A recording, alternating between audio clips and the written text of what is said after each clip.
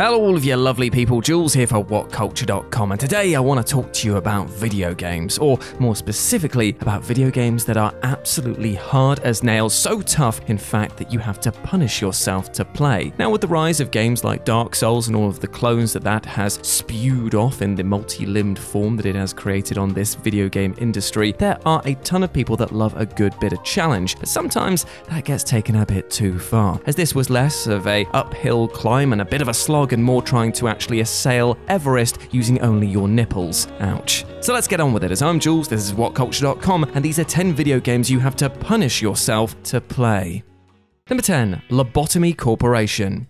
The Lobotomy Corporation is as wonderful as it is obscure, and as obscure as it is bloody hard. In short, it's all three of these things perfectly blended together, which is almost all you can ask for when you want a bit of a challenging game, but don't really fancy Dark Souls today. And the Lobotomy Corporation truly provides here. While the name does sound a bit grim, it's actually the title of an SCP-style scenario, which, for those who might feel a bit lost here, is basically a facility that tries to contain, control, and understand a series of strange supernatural creatures. The fun part about this, and also the most difficult part, is that you have no idea what these beings respond poorly or well to until you research them, and by that point you've had to do something to try to keep them under control. And these monsters don't leave after you've initially dealt with them either, meaning that the whole thing can gently become a huge balancing act of you taking care of half a dozen terrifying monstrosities and one really, really cute dog. It's a weird game. Number 9. Hotline Miami 2.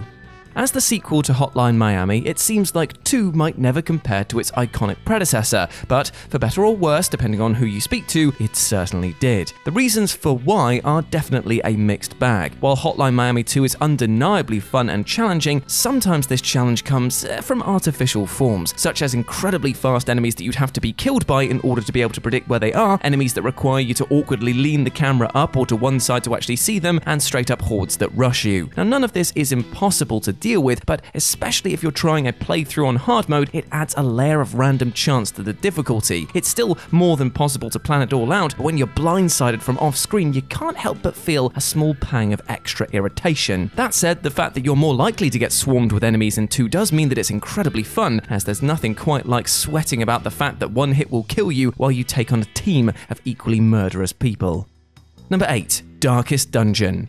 Darkest Dungeon is a game that theoretically can be very easy if you know how all the boss fights go, and you also know the perfect setup for your team and never go into a dungeon without more supplies than you need. So in short, it's not going to be fun, unless you decide to use a guide for the whole thing or otherwise buff your teammates by doing just the easiest dungeons repeatedly. Otherwise though, you're in for an absolute hellscape, so strap on in. Because this game is purpose designed to kill off your favorite characters who you've likely spent ages leveling and generally taking care of, and if they're not outright dying, they're going insane and ruining the mental stability of the rest of your party, increasing your chances of not losing just one team member, but now the whole crew. Add to this the bosses that are capable of some simply wild shenanigans, like putting one of your team into a pot and cooking them alive, or just infecting them all with a terrible disease, and you are in for a rough ride from start to finish. So maybe don't get attached to any of your squad anytime soon.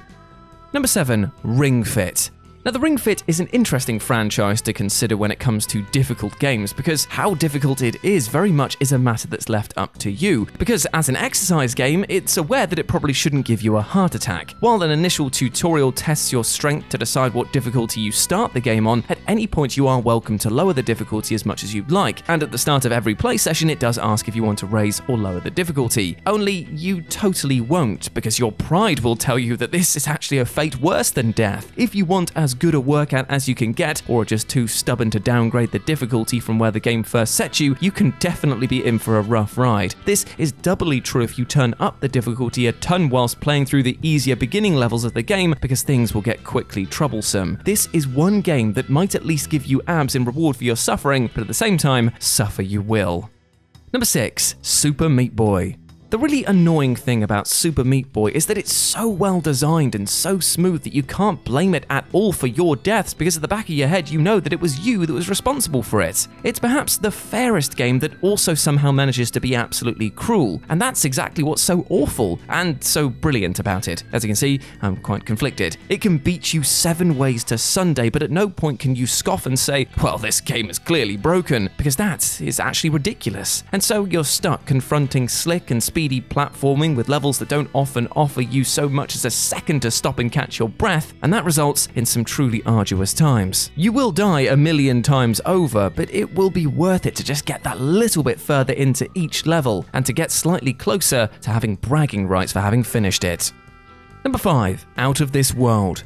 Out of This World is both one of the most fun games to play without any prior knowledge and also one of the most frustrating. This is because you really don't get any moment where the game teaches you what to actually do, and your first death will almost without a doubt come in literally the first 3 seconds of the game after accidentally walking towards a leech that turns out can actually kill you, or even just by standing too long in the start area. And this sets a tone for the rest of the game, where unless you play the whole thing while studying a walkthrough, you're gonna die countless times to weird or more or less unpredictable deaths. You can die by rolling the wrong way down a tunnel that you can't see the end of, walking onto spikes that look like they're just part of the background, being hit by random falling rocks, and stepping onto what looks like ground but is actually an angry floor mushroom full of teeth. In short, if you want to finish Out of This World, you have to be okay with a few dozen pretty unfair and totally unexpected deaths along the way.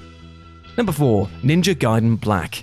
While there is precisely no easy Ninja Gaiden, crowd consensus is that Ninja Gaiden Black is definitely the hardest. And it's pretty hard to disagree with that, all things considered. The game does offer an easy mode, Ninja Dog mode, if you die too many times in one section, but even this is kind of a cruel prank of sorts, because despite being far easier than the regular modes of the game, you could still easily find it difficult, which might be especially aggravating if you chose that in the hopes of just getting through this experience. And that's to say nothing of the boss encounters, which are basically like throwing yourself against an angry brick wall that is covered in spikes. To put it into perspective, in one of the opening sections of the game, it puts you up against 3 ninjas of the same skill level as you and asks you to fight them all at once. It's brutal. Number 3. Demon's Souls. I mean, it's not a list of punishing games without mentioning at least one of From Software's collection of masochistic treats. So you know what, let's do Demon's Souls today, because it's perhaps the most punishing for 2 reasons. The first, and perhaps most obvious, is that it was the first in the series, meaning that people going into it weren't yet aware of how hard the experience was going to get. Whereas if you're picking up a copy of Dark Souls 3, you're likely to know what you're getting into, at least a little bit. Secondly, Demon's Souls is just crueler than any of the other entries on this franchise. I mean, they all share the same premise, suffer and die a lot until you're able to overcome your enemies, but Demon's Souls takes it just a step further, because no other installment contains a boss battle that can permanently take away your levels if you get hit with a certain move. No other installment has a boss fight that involves taking on another potentially OP human player, or at least it did before the servers got taken down. R.I.P. my friend. None of these additions made the game impossible, because a fair number of people have completed it, but it's undeniable that Demon's Souls, I'll stop saying it in the weird way, takes a little extra joy in punishing you in weird and unusual ways. Number 2. I Wanna Be the Guy. Most people that have played I Wanna Be the Guy are likely already wincing at having to remember it. It's one of a long line of ultra-hard platformers, and specifically crafted to sabotage every waking moment that you're playing it. Each level requires you to play it at least half a dozen times to even know what you're supposed to do or where you're supposed to go, because what your eyes see and what the level actually will do are completely at odds. Random spikes will just pop out, platforms that appear to be solid will just completely disappear and crumble beneath you, and sometimes invisible blocks will prevent you from doing a clear jump and send you falling to your death. It'd be a difficult game as is, but the fact that it actively takes what you think exists and then messes with you as much as it can turns it from being difficult to downright devilish. Since its creation, I Wanna Be the Guy has spawned countless games inspired by it, each awful and wonderful in their own way, but none will have quite the reputation or the ability to intimidate like this game, and that might actually be a good thing. And number 1, Ghosts and Goblins. Ghosts and Goblins is the epitome of old-school difficult games, and alongside Battletoads is likely one of the very few titles that ruled our childhoods as being borderline impossible titles. And while the 2 hits and die mechanic initially looks the same as, I don't know, say Mario, it is made significantly less forgiving due to the amount of enemies that you face. Monsters just pop out from everywhere, out of the ceiling, out of the floor, and out of your bloody nightmares. The Red Devils, for example, seem to have incredibly unpredictable movement patterns as well, meaning that that your chances of dodging them require either godly reflexes or for you to have played the game enough that you just know where they're going to go instinctively. Similarly, if you don't fire your weapon off like it's a semi-automatic whenever you face the final boss Astaroth, he will quickly murder you in cold blood, making all of your perilous efforts all for nothing. Still though, there are very few games which allow you to defeat such a great evil and save a princess while being in your underwear, so at least it has that going for it.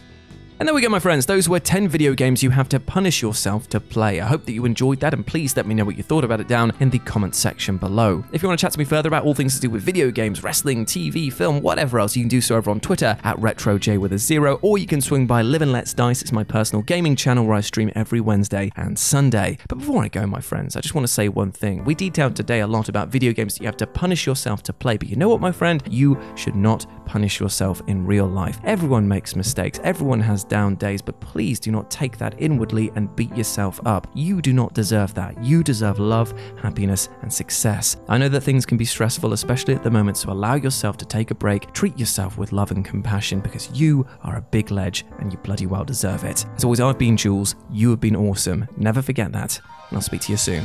Bye.